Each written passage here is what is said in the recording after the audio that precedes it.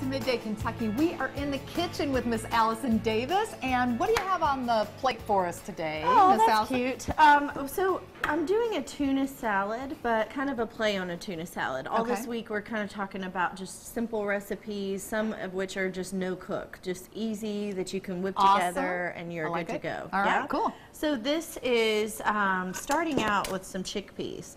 So in addition to the tuna, we've got extra protein from our chickpeas, and I'm just using a masher just to kind of mash them up just a little bit, so that it'll help also to kind of serve as like a binder, because we're not putting like any mayonnaise or anything in this. And these were just canned chickpeas? Yeah, canned chickpeas or garbanzo beans, just kind of a rough mash. And then we've got a couple of just some fresh raw vegetables going in, a little bit of red onion. If you want to hold that up there. And then we've got some red and green bell peppers. Looks pretty. Yeah, I think we made a similar version of this salad actually not too long ago. That was just a chickpea salad, so this one's a little bit of a variation. I'm going to take a little bit of celery and add that in because I just love celery in any of my tuna salads. Yes. You could also go with pickles, which I'm a fan of as well. So just like chop up some pickles that you've got sitting in the fridge. Yeah. And then we're going to add some herbs to this as well. So it's going to take on a little bit of that, I guess you would call like a Greek flavor or Mediterranean with the combination of some fresh mint. Nice. And some parsley. I think even dill would be nice because it's such a good pairing with seafood.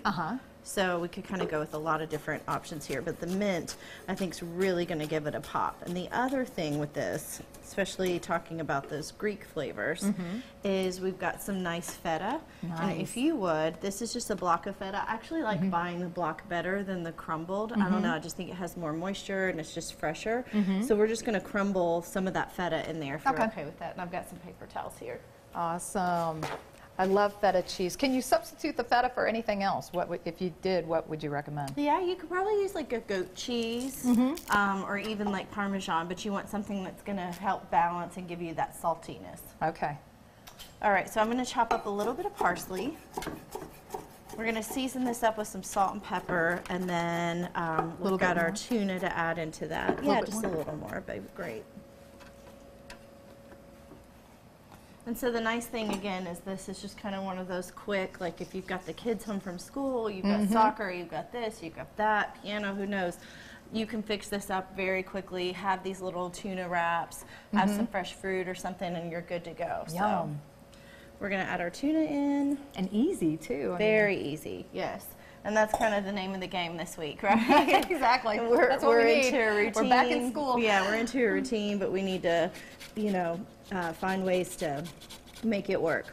So the last little thing besides salt and pepper is I'm going to bring a little bit of, you know, just some fresh lemon, and that really just kind of brightens it all up. Looks so pretty. I love it. All right, and so you know how I mentioned we don't have mayonnaise in this, right? Right. But the feta really works to kind of make it nice and creamy.